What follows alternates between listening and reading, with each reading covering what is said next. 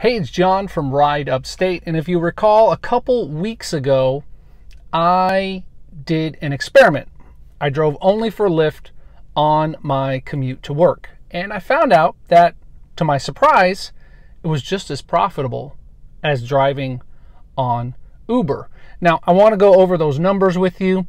I did have to go back a few weeks to find a week where I had a similar pattern of trips because I wanted to make sure it was as even as possible. So just as a refresher, I consider the extra time and the extra miles that I drive as counting towards my earnings because I'm already driving the 40 minutes and the 35 miles to get to work anyway. So it's the extra miles and the extra time that I'm looking at when it comes to earnings. Now, you might calculate that differently, but the way I see it, like I said, I'm making that trip anyway. So let's look at these numbers. Okay, so let's go with Lyft first. I drove 3 days, Tuesday, Wednesday, and Thursday.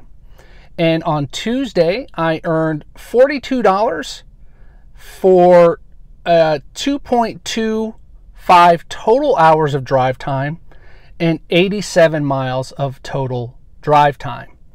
And the extra time that I drove was 0.9 hours and 17 miles extra.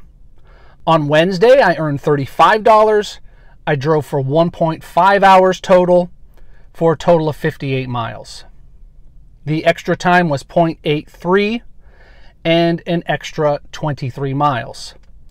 On Thursday, I again earned $42 for 1.25 total hours of drive time and 43 total miles, which meant that I drove an extra 0.8 of an hour and an extra 8 miles. Big earnings on that day. So the adjusted hourly and per mile rate on those days, on Tuesday, it was $42 an hour.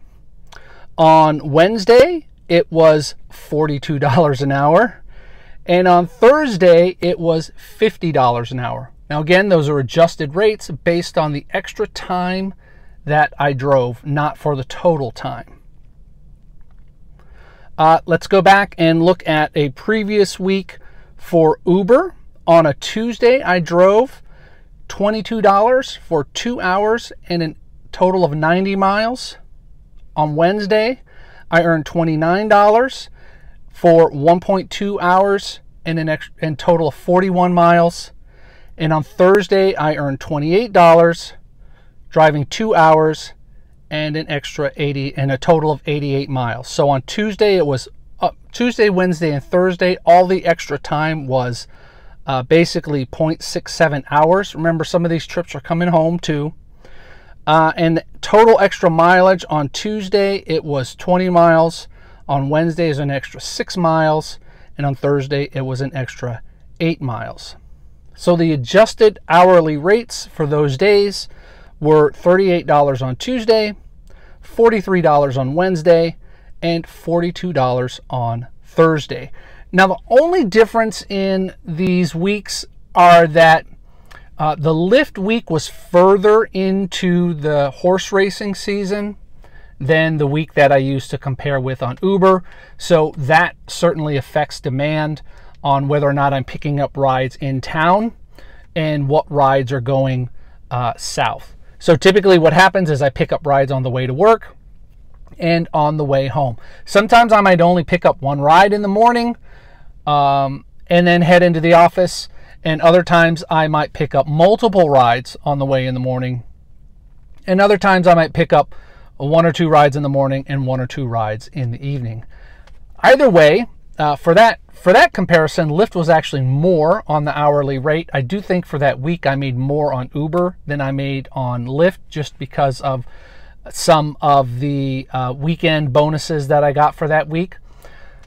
But for the most part, I was really impressed. I was really surprised. I hadn't driven Lyft in a while, and I think what is contributing to this, I'm not 100% sure, is that because we have tourists in town, There's more people using Lyft.